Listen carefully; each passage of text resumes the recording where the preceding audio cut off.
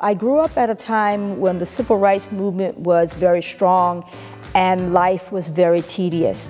Being in a segregated South, but still having the opportunity to experience life in a joyful way. Growing up poor and not knowing it until I got to college and finding out a definition of what poverty is. I came to Baltimore really with a one-way Greyhound bus ticket and $5 to my name. I was determined that I would get an education.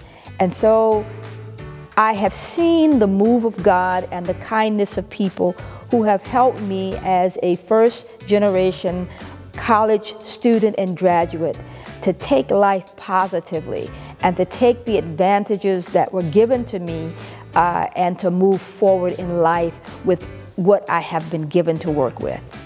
I like Thrivent because of the ease of the language, the financial language, and it gave me an understanding of what I was doing, what I am doing.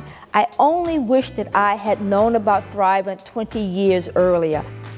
Working with Thrivent have helped me to achieve goals with the community as well as inside our congregation.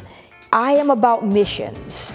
And mission says you give to the express need, not to the assumed need. And so in talking with people and in working with Thrivent, particularly the action grants, it gives us an opportunity to work with our neighbors. We come as working with community, in community, to help expand community.